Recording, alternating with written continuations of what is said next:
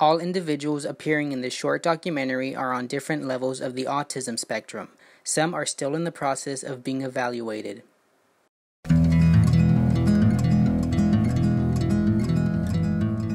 Have you ever come across someone who didn't make direct eye contact towards you when speaking to them? Have you ever come across someone who kept fidgeting with their hands? Then this video is for you. My name is Amador Jr. I am 19 years old and I am on the spectrum. I am making this video to spread awareness for youths like me on the autism spectrum. Hopefully this video will help others understand our strengths and challenges. Autism, a broad range of conditions characterized by challenges with social skills, repetitive behaviors, speech, and nonverbal communication. But there's not one way autism just shows up. It's a spectrum. There are 3 levels of autism spectrum disorder. One of the noticeable issues in the first level of autism is communication and socializing with others. Individuals can usually have a conversation, but it might be difficult to maintain a back and forth banter.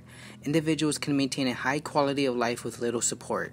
The second level of autism requires substantial support in verbal and nonverbal communication skills. Individuals struggle with change to routines and adapting. Individuals use simple sentences and have a narrow interest.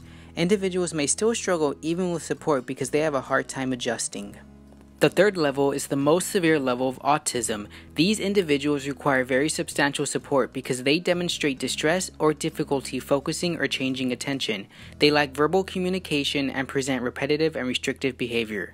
Individuals at this level may need a caregiver to help them learn basic skills that will allow them to be successful in school, at home, or at work. How do I know this? At a very young age, I was diagnosed with attention deficit disorder, behavioral and social issues, and cognitive and language delays. Throughout my whole life, I've been attending therapy of different types, taken medication, and have struggled with learning and social skills in school. My struggles have made me question many abilities, but have also pushed me to learn more about myself.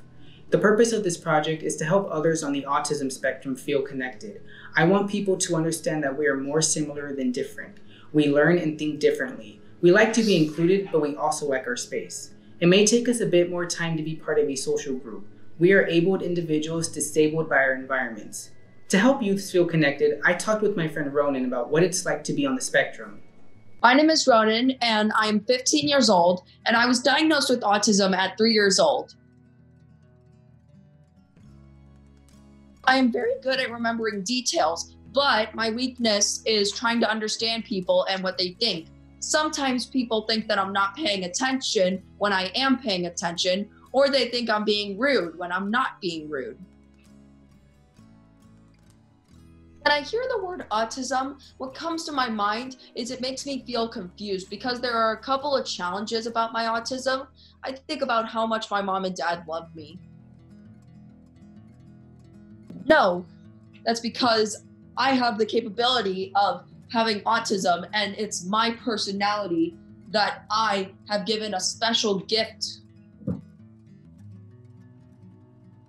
When people call me autistic, I feel like that it represents who I am, and it also feels like that they're calling that that it never bothers me, and it explains about who I am. But on the other side, when people call me autism or autistic in a mean way, it makes me feel like that I have disadvantages and there is something wrong with me.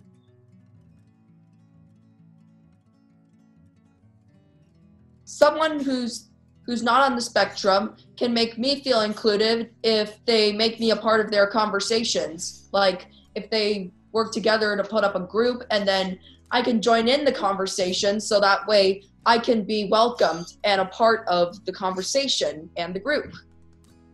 Here are some facts about autism. According to the CDC, individuals with autism spectrum disorder, or ASD to put it short, may experience changes in their symptoms and behaviors during adolescence and young adulthood, such as impairment in communication.